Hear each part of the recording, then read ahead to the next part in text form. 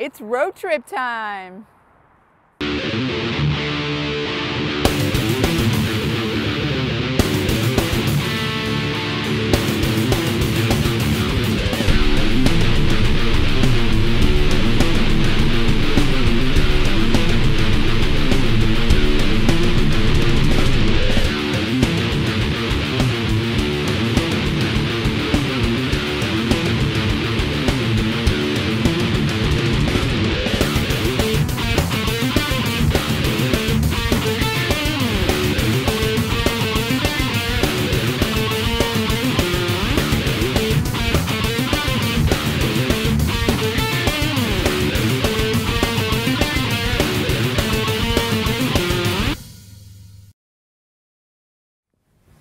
Dr. Rhonda Patrick here. Today I'm in San Jose at the Fitness Expo where the National Pro Grid League Games are taking place.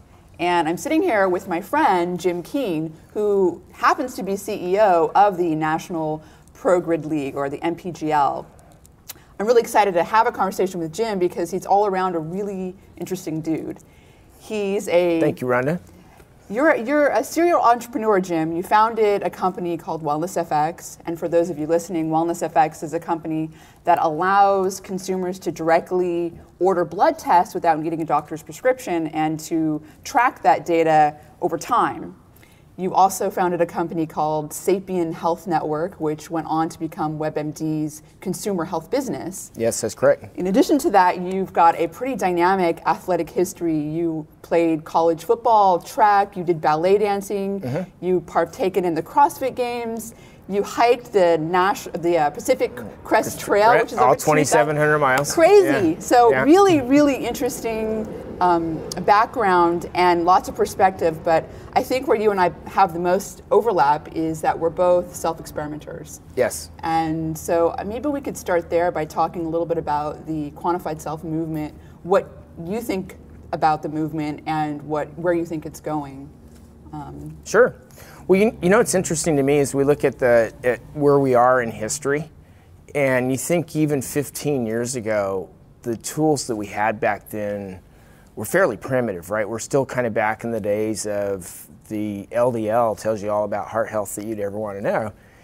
And here we are 15 years later, and a lot of people actually, and then 10 years later after that, so 2010 when I founded WellnessFX, not a lot of people knew about fractionated proteins, or if you did, it was kind of the highly expensive, kind of just unattainable for the average person, lipoprotein fractions, right? And then if you were like the CEO of Exxon, you got that. And so then I really feel like my company had a big role in starting to democratize this, but also let people know that your biology didn't have to be your destiny, and that you could actually get these tests that you used to think were the magic behind the curtain secrets that wealthy people, movie stars had.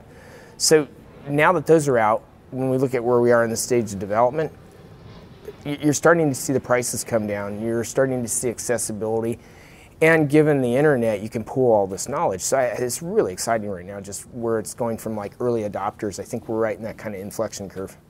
Yeah, I think what's really interesting about WellnessFX is that you were able to, there's a lot of companies right now that are not able to overcome the hurdle of bypassing a doctor's prescription to get your cholesterol checked, to get different micronutrients or different hormones tested in your blood, and you were able to overcome that, which is really interesting. How were you able to do that?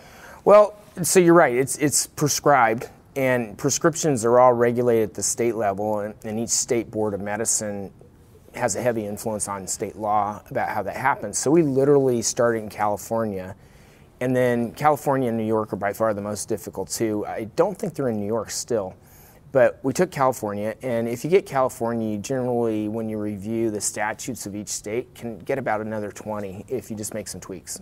And so that's how we got going. And when I sold the company at the end of 2013, we had 47 out of 51 jurisdictions. And we were looking at Canada as well, which ironically was probably easier to go to Canada than it would be to go to Maryland, which was one of the remaining ones we haven't gone into yet. Yeah, so one of the things also that I really like about WellnessFX is that, it allows you to measure, your cholesterol, your different LDL, particles, and your, different vitamin D levels, thyroid levels, a whole host of, different biomarkers that are relevant for nutrient, for, performance, for, just health in general. And it allows you, to track that data over time, so you can actually see, what dietary and lifestyle changes you've made, and how those have affected. You can quantify those markers. And that's like the beauty of this quantified self movement, is because now you have something you can measure and say, look, this, I'm taking, vitamin D now, or I'm doing X, Y, or Z now, and this, my C-reactive protein's gone down, or, something like that, whereas instead of it just being guesswork, where you think you feel better, or something like that. Or the traditional get the physical twice, once every 2 years, and you get the blood test with it. Well, it really doesn't. That's a snapshot in time. And the other thing I think came out of this whole deal is that kind of quantified self. In another way of saying that is, it's always quantify yourself regularly, because you want to figure out the trend. You want the picture. You don't want the individual data point. Absolutely. The individual data point may be useful for saying, hey, you have a full-blown fire going on in your attic. Right. But it could also say that you just happen to get done with the flu and you're highly inflamed. Exactly. Or that you're stressed. Right. When you're stressed or when you're inflamed, you actually make more VLDL. Yeah. So your it's kind of your body's adaptive response at that point. So it's interesting because during an inflamed state, your body makes more VLDL because it binds up what's called endotoxin, which is and it's a beneficial thing for you at that point. It's kind of like a sponge soaking up this bad stuff that can do all this damage. So your body's like, wait a minute, I got to make more of this, cholesterol, so I can sop up this stuff that could damage other parts or my body. So if you get just one time, when you go to the doctor and they measure your cholesterol and it's really high, your doctor's going to get you on statins, and they do. They do versus an N of one. If you know that. My biology is super plastic, and every 100 days I have a new crop of blood cells that have responded to the past 100 days, or fresh. It's a fresh slate, and so I'm going to do this every 3 or 4 months, and even after a year, I'll have a really good idea what I should be working on. Right. Yeah, I think it's a really good. The quantified self movement in general is a really good thing because people are becoming more educated. People are tracking and measuring, their own biology so that they can, make progress. Whether that's progress in becoming more, mentally bettering their mental performance or bettering their physical performance, or just extending the fit part of their life, which I know that's something that we're all interested in, being as fit as long as we can. Extending your lifespan is one thing, but extending your fit span or your health span is also really, really important. Well, so you get all these complex movements, but by the time I was getting towards the tail end of when I was running WellnessFX, I was starting to transition to this different idea, and things got a lot simpler for me because I kind of knew the things I had to work on, and I could ignore 98% of the other biomarkers. So it's kind of funny. I had this big wide funnel, and I said, all right, here's the things that I know that for me really moves the needle for me, because once I discovered that my vitamin D being at 50 is my optimal level. Higher than that, my inflammation would go up. Lower than that, my inflammation would go up. So once I kind of had that and I knew how to titrate myself, then I pretty much started ignoring it, That's very interesting. So what else? The vitamin D in itself, there is a U-shaped curve with vitamin D levels and mortality. And, too much vitamin D can be bad because several reasons. It causes the same things on both ends. It does, and it's very interesting. What other biomarkers for you were you? Because you're a pretty fit guy. I mean, you're in your 50s. Yeah, so right? I also got over my fear of cholesterol, or my societal generated fear of cholesterol. And I know I'll have some doctor friends who will call me after this and criticize me or saying this, and we'll agree to disagree. But for me, it really got down to I was measuring my ratio of ApoA and ApoB, right? And then if that was a good ratio, then because those are the best fraction of the HDL and the worst fraction of the LDL for me, then if I measure that ratio, but then said, okay, if that's a pretty good ratio and my inflammation is always in pretty good order, like homocysteine and CRP, then I'm doing pretty well, and I'm not going to even pay attention, so I don't even care about LDL anymore. As long as my ratio is good and my inflammation is good, I'm pretty good. Exactly, yeah. I work out a lot, so I always have kind of high levels of ApoB, but my ApoA is just completely off the charts. So it's highly protective, and my ratio is great, and as long as my inflammation's down, I could care less. Right. How often do you work out? Like, what's a typical day workout for? Well, it came down to kind of the other things. So one book I've gotten more and more into just the influence that your inputs have on your biology, because we're this complex system of 100 trillion cells, and 10 of them are actually work for Jim Kean Inc. The other 90 are independent contractors who happen to reside with my other cells. And so I started thinking about myself as a system, and how do I manage that, and what inputs influence both my cells and my biome, and basically diet. So lifestyle, and I also think it's all cumulative. So things like my house is always super clean. Take off my shoes, because if you walk on pavement, you accumulate heavy metals, and so decreasing kind of the biological load of toxins and heavy metals, cleaning products, things I wash myself with, just all those. If you show, one day's not going to matter, but if you do it every single day, then it's cumulative. So decreasing the amount of work I have to do to maintain kind of a clean system is good.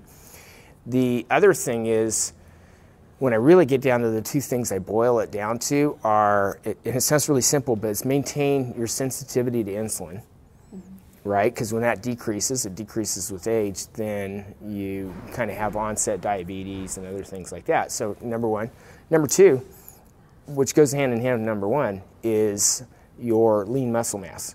So maintaining lean muscle mass is just so beneficial for you. I mean, you have your movement, your mobility, your circulation, your ability to just do things. It soaks up a lot of excess carbohydrates and other things like that. So those two things for me are the most important. Yeah, it's funny that you mentioned that, because lean muscle mass recently has been shown to soak up what's called kynurenine, which is something that's generated from inflammation. I didn't know that. So it's made from tryptophan. So we eat tryptophan when we eat protein.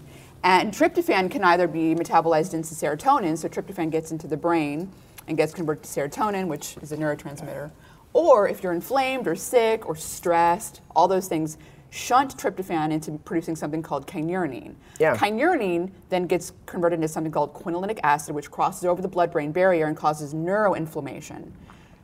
Muscle, when you exercise, muscle turns kynurenine into a metabolic byproduct that cannot be converted into quinolinic acid. So literally, and by the way, this quinolinic acid, which goes into the brain and creates neuroinflammation, is also associated with depression, many other different brain disorders. Well, it's interesting you say that. So a lot of times when I've had people say, "Oh, I'm so depressed," and I'll say, first thing I think is, since serotonin, a lot of it's produced in the gut, I always ask them, "What's your diet like?"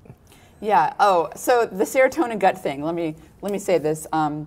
Most of the serotonin is produced in your gut, like 90% of it. But what's interesting is that the serotonin produced in your gut doesn't cross over the blood-brain barrier. Oh, it doesn't. So no. does it affect your mood or not? So the serotonin in the gut actually causes, so your gut cells make it, and your platelets take it up, and it plays a role in like vasoconstriction and clotting. Okay. And it also causes inflammation in the gut. So in your brain, is it manufactured in your brain then? But it's manufactured. So the tryptophan either gets converted to serotonin in your gut, in which case it doesn't get into the brain, or when you exercise, branched chain amino acids like leucine and isoleucine get taken up into your muscle, and they alleviate the competition between tryptophan and branched chain amino acids, which usually occurs in the brain. So tryptophan gets into your brain more when you're exercising, because you're not having that competition with other branched chain amino acids. So exercise itself makes less serotonin in the gut and more of it in the brain. Intuition for the right reason. Right, exactly, yeah. The mechanism you had a little off, but you're right. It does make more serotonin in the brain. But yeah, so those two things, though, I think if you can maintain your lean muscle mass through your life, which implies a whole chain of activities that had you doing that, and you maintain your insulin sensitivity. And then the thing that really keyed for me is, have you ever read Grain Brain? No, but I'm aware of it. Yeah. So David Perlmutter wrote that book, and he has a new book out that I've heard really good things about. But it's one of the most, right? Yeah, and it's one of the most extensively researched books from a scientific standpoint. And literally, he has these massive studies that he has found that are. He's very statistically driven and quantitatively driven, so very high quality ones that he does these meta studies. Yeah. And he consistently shows that if you are soaking yourself in simple sugars or simple carbohydrates, in essence, you're stupider. So and it was quite controversial, but he doesn't get into like belief systems. He just says, here it is. Yeah. And so it's actually, from a mechanistic standpoint, it makes a lot of sense. You know, if you become insulin resistant, first of all, you'll find this interesting. Recently, they found there's a biomarker, a blood biomarker that you can measure. And this blood biomarker is called IRS1. It's insulin receptor substrate like 1. And if it's inactive, and you can measure it in the blood. If it's inactive, this inactive form of it, it's a 10-year predictor of Alzheimer's disease. So, which gives you a 10-year, time, window to make a dietary lifestyle change. But it's very interesting that is a biomarker that can, with 100% accuracy, can predict Alzheimer's disease. But anyways, insulin resistance is associated with inflammation, and these things, inflammatory molecules cross over the blood-brain barrier, and they start to activate microglial cells, which then cause amyloid beta plaques to aggregate. Amyloid beta plaques play a major role in Alzheimer's, and this causes this vicious cycle. But absolutely, insulin resistance and type 2 diabetics are more likely to get Alzheimer's disease. Yeah, and so he's actually, in the book, he names kind of CNS diseases as type 3 diabetes. Right. So it's really interesting to have that perspective. It's also a very important, we were talking about cholesterol earlier, the insulin resistance and the inflammation that, results from being insulin resistant, having blood sugar around and not having your cells. I mean, there's a whole thing in your cells not being able to make energy and all this stuff. But what's also interesting is that is the major problem with cholesterol, not the cholesterol itself.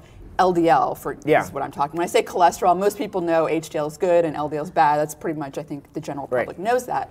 But you actually need LDL. You need LDL cholesterol to repair damage of any cell that's done. I mean, how do you build muscle otherwise? How do you build new cells? You need cholesterol. That's what LDL does. It shuttles it to the cell, whatever organ, whatever tissue needs repair. We're constantly damaging our tissues, just living normal living. Working out, you're definitely causing more damage. But so you need LDL. But the problem is when you have inflammation, the inflammatory things that are released, endotoxins. So when endotoxins released from the gut, I mean, this is a major thing that happens with people who are eating a lot of sugar. Sugar literally causes what's called the mucin, which is what makes the gut barrier to break down.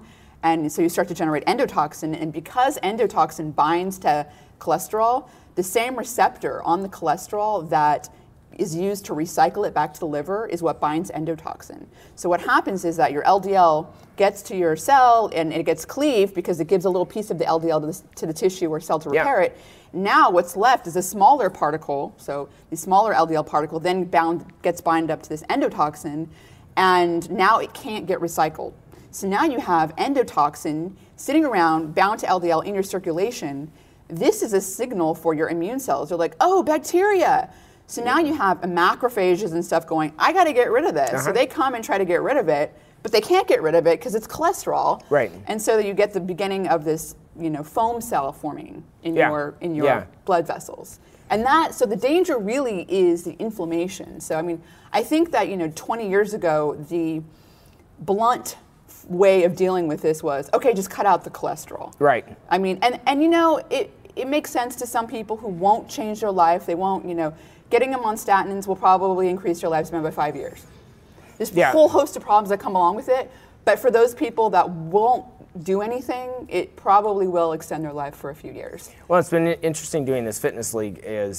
There's kind of one dirty secret I found out doing it is if you're CEO of a fitness league, you get less fit because I travel so much. It's like being with the circus. You're loading up 200,000 pounds of weight, and so I'm going around getting less fit. And so you're asking me, I was having some people ask me what I do now. And so I generally work out in my garage when I'm at home. And then when I'm on the road, I have the kindliness of various CrossFit box owners who welcome me into into their gyms. And so I've been mostly just lifting weights and doing randomized workouts and trying to kind of maintain myself while I run this league. Wow, do you do like traditional CrossFit training? Mm-hmm. You do? It's the first year I haven't been in the top 200 of my category, so I was 255th, but literally I haven't been working out that much. So yeah. So the NPGL, the National Pro Grid League, which is the event that I've witnessed here for the first time, was really blew my mind. Actually, I've never been to a CrossFit game. I've never seen a CrossFit games. In fact, I've never really even watched someone do like traditional CrossFit training. So this was all very new to me. Yeah, and these are all movements that derive from standard Olympic disciplines like Olympic lifting. You'll see it next year in the Summer Olympics, gymnastics, and track and field. And so it's kind of the greatest hits of those. And a lot of it's been really interesting designing a sport, because if you do it from scratch, you can use a lot of technologies that, say, the old traditional sports haven't had. And I've really read into like the subconscious cues that cause people to decide to follow a sport or be a sport fan. It's been quite fascinating from a behavioral standpoint, because I used a lot of game mechanics when my team and I were designing this last year, because in the past, fitness events like the CrossFit Games were in for 3 to 5 days, and they're a big cattle call of people. They're hard to follow, and they don't fit the traditional form factor of a spectator sport that you can view in like a 2 or 3 hour segment on TV. And so you can design it to do that. So we simplified a lot of things. We created rules. We also borrowed freely from existing sports and kind of took these kind of cognitive foundations that people assign, like the box score that you see in baseball. Our box score kind of looks like baseball. Okay. And there's something like 7 factors that separate a functional fitness, or not functional fitness, but a pro sport, a spectator sport, from any form of entertainment. And so, I used this framework of this book that was written in '81. The first chapter of it outlines it perfectly. And so ever since, my whole staff refers back to it. And a couple of the factors are like, spectator sports generate patriotism. So that's why you'll see the San Francisco Fire. So, and they have their colors and their identity, and it's their flag almost. Right. So that's a very primal trait, to be territorial and patriotic. Of course. So that's fans. American fans demand justice. So we have instant replay, and each coach can throw a flag once per match if he sees like maybe a repetition wasn't counted correctly, or an error in the rules. So you can have justice, because you don't want to lose by a bad call. You also have the vicariousness. So American fans, a lot of people have fairly ordinary 8 to 5 day lives, and so sports for a lot of people becomes this artificial world where they understand all the rules, because most individuals, like ISIS appears in the Middle East. How much control do any of us have on that? Not a lot. And so the world becomes this incomprehensible place that you have no influence, that you don't understand why things happen. However, sports is this like artificial rules, and if you just study the rules enough, you can become an expert, even if you live in your mom's basement, of the sport, and everybody else in the sport will worship your level of knowledge. So all the fantasy stuff and all that. So vicariousness is the ability to master and know the sport as a fan, and then freely criticize like decisions by players, management, and coaches. So that's something people have to have. American fans hate ties. So all these things you can roll in, and then what it really gets down to is, the name of this book was Sports Illusion, Sports Reality, and his central premise is that every single sport in the world has conquered the requirement set up that you have to create an illusion, and the illusion is that the outcome matters. Because if people don't think if somebody hitting a home run in the 9th inning is important, then it means that you failed at your ability to create an illusion about that sport that it matters. But if somebody's depressed at the end of the season because your team in the 9th inning of the 7th game of the World Series gave up a home run and lost, and for 6 months afterwards until the new season starts, or maybe the rest of their lives, they're depressed. And I think we've all had friends through life that are profoundly depressed when their team loses.